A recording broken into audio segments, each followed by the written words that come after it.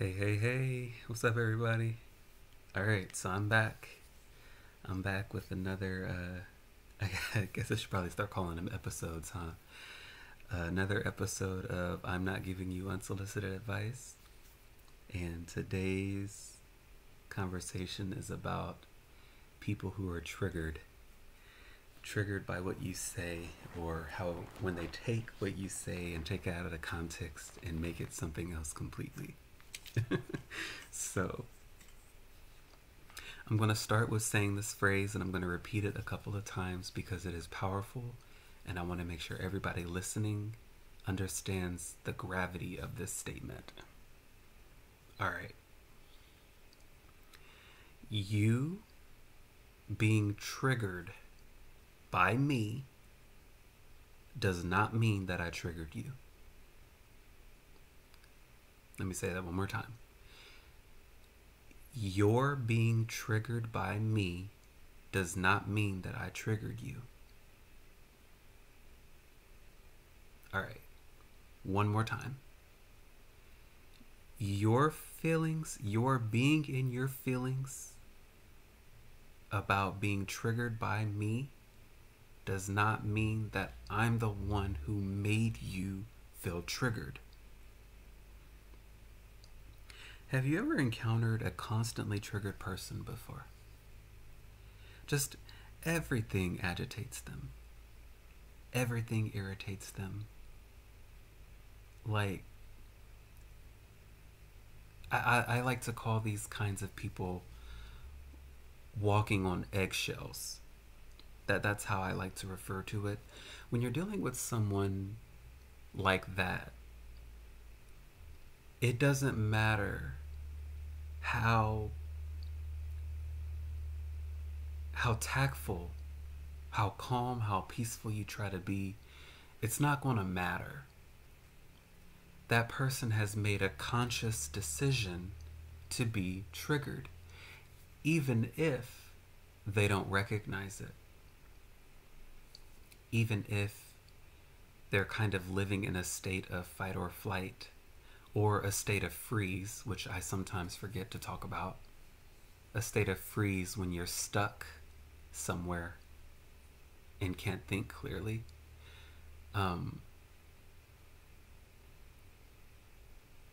When you're dealing with someone like that,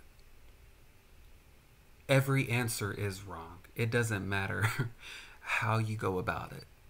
It doesn't matter if you have the best of intentions, the best delivery. None of it matters. And I have so many examples that I have witnessed of this.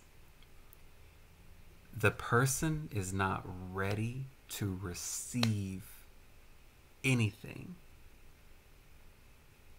because they are in a state of constantly being triggered. So with that being the opening, and with this podcast being about being given unsolicited advice, I have a couple more examples that I want to go through today. So the first one I'm going to say is, I'm going to talk about why I'm glad that I choose to say something when others don't. Perfect example.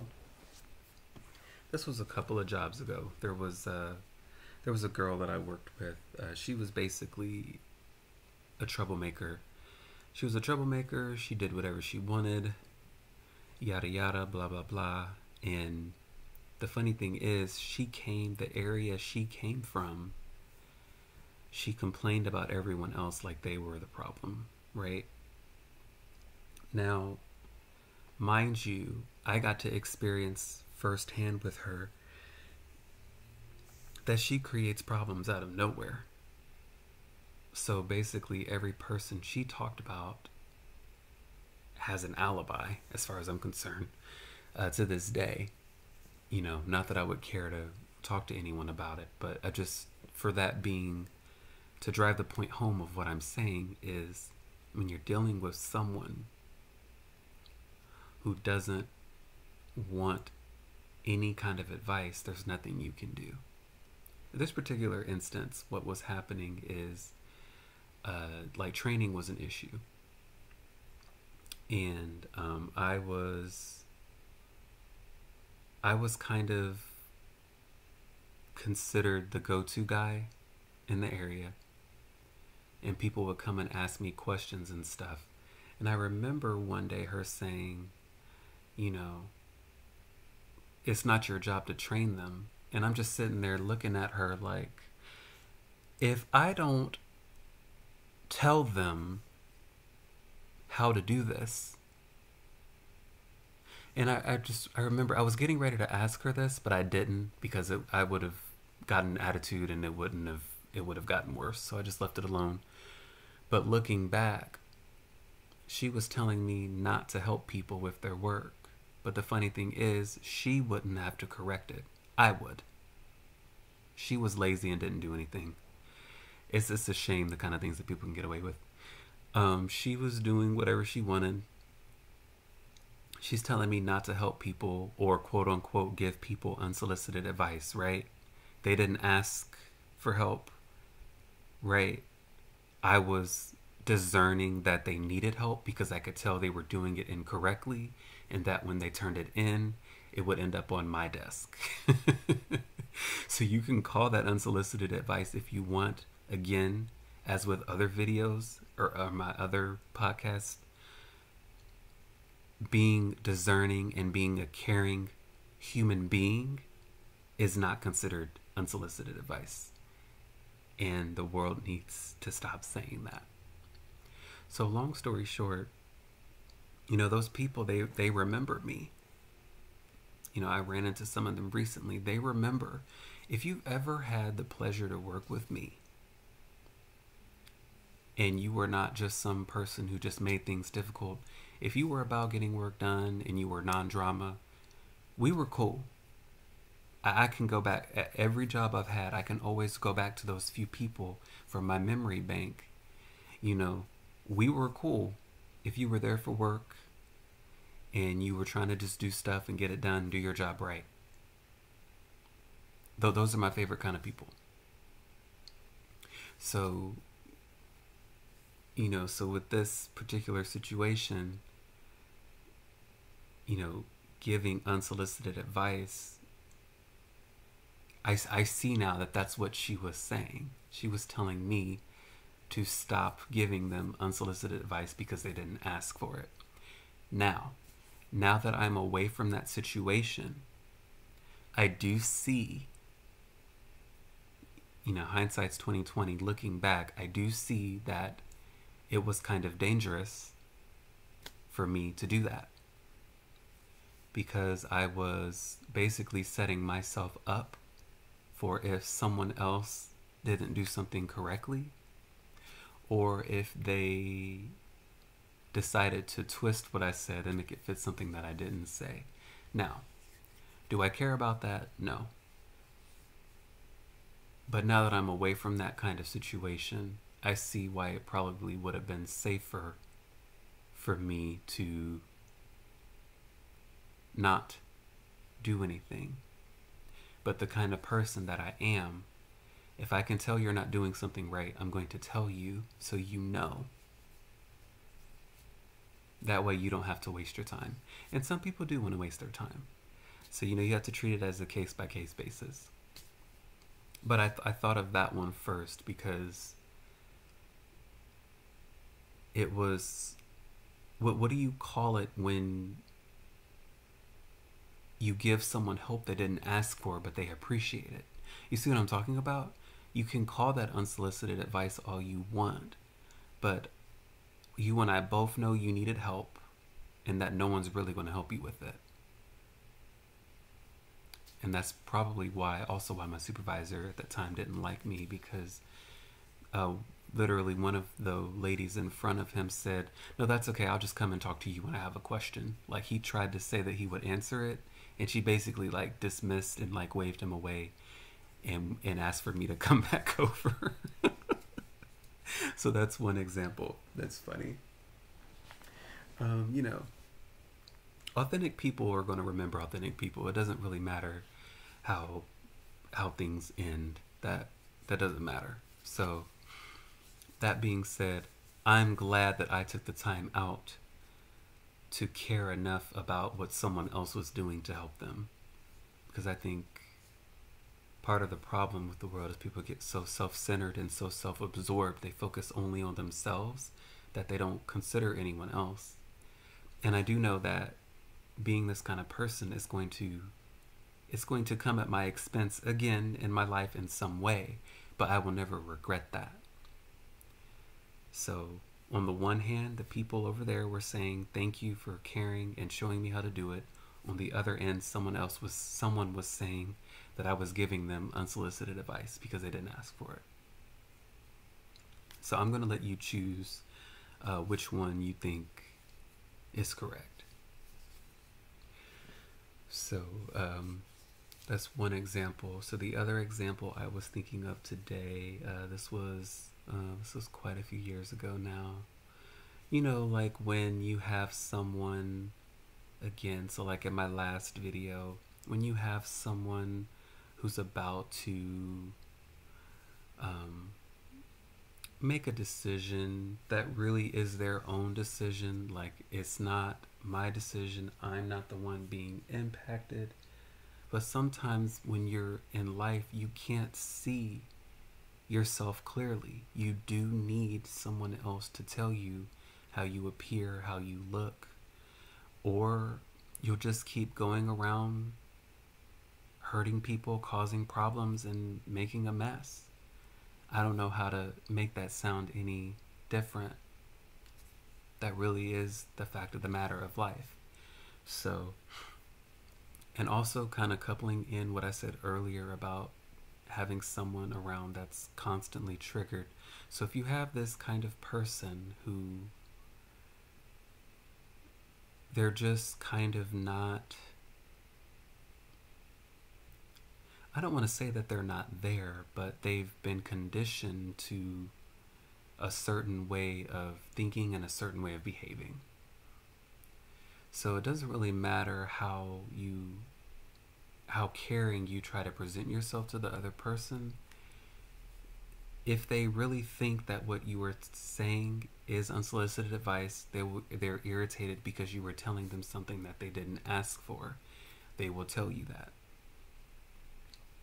So with this particular instance that I'm thinking of, you know, it's one of those situations where, honestly, looking back, I wish I hadn't said anything. But I'm glad that I chose to. Again, like I said, I feel better about myself because I'm caring enough to point out what someone else may not notice. So,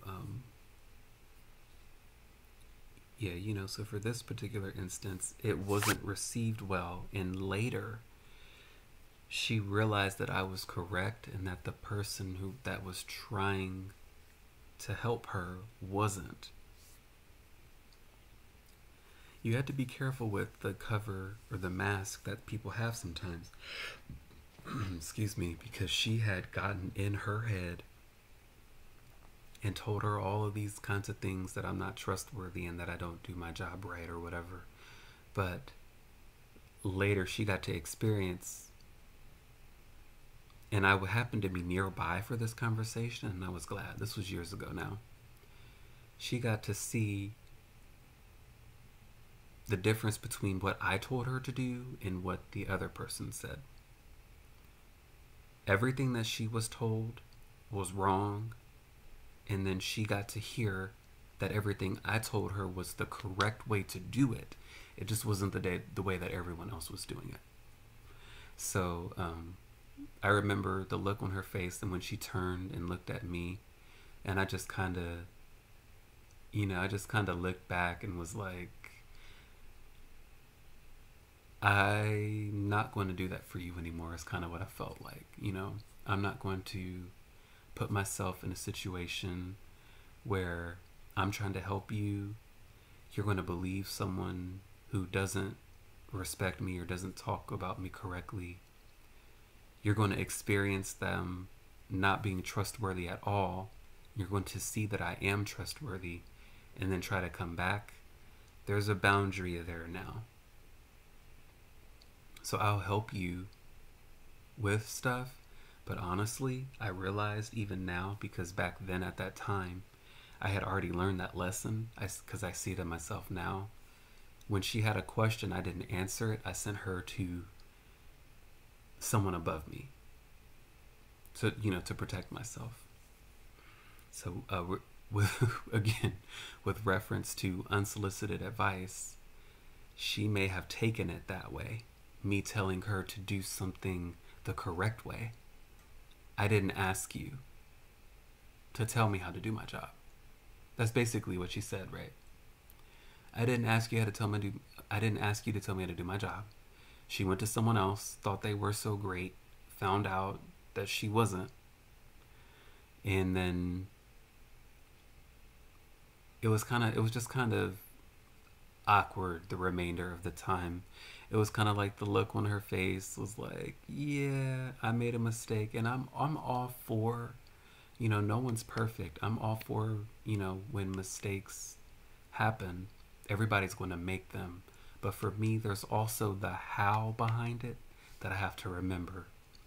Because, it was a day's worth of backhanded comments, laughing and pointing. You know what I mean? And then suddenly, oh wait, he was right. I probably should have trusted him. Let's be friends. No. So,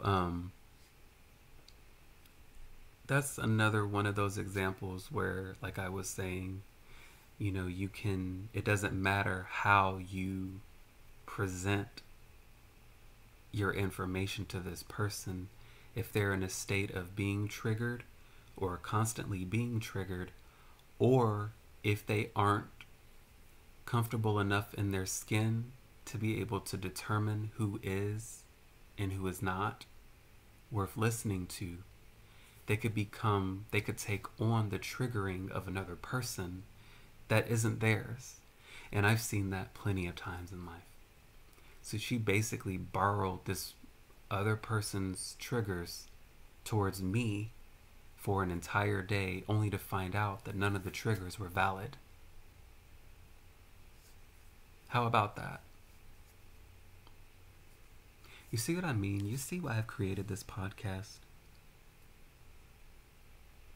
Not everything that people are telling you is unsolicited advice. Sometimes people are just trying to look out for you.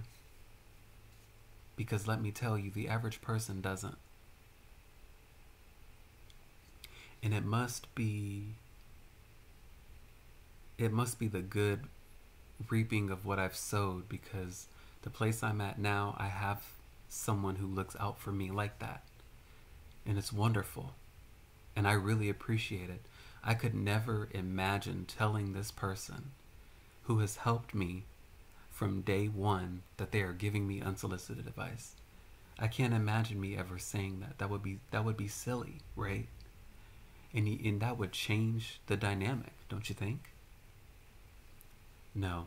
Knowing how to listen to what someone is saying and to see the truth in it, the benefit in it, and to really, really listen to what's being said and being able to tell that it's beneficial for you, there's nothing like that.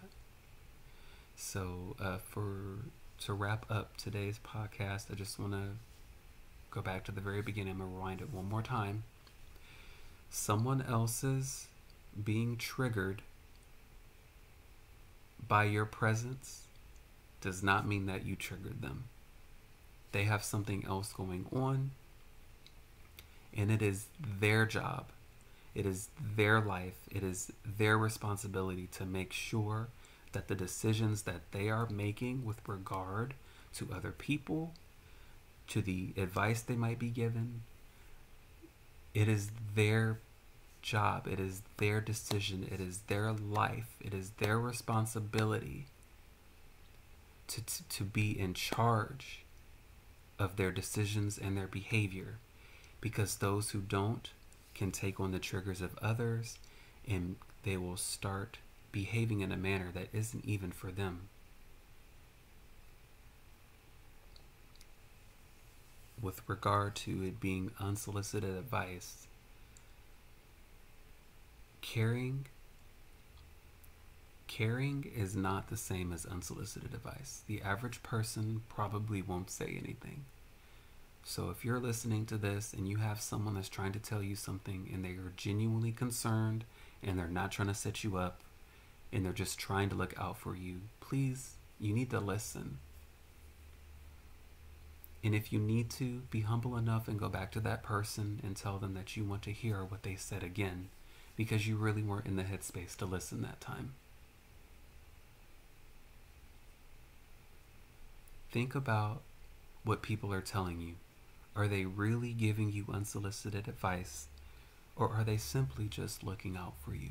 It is imperative for you to be able to determine whether it's true or not.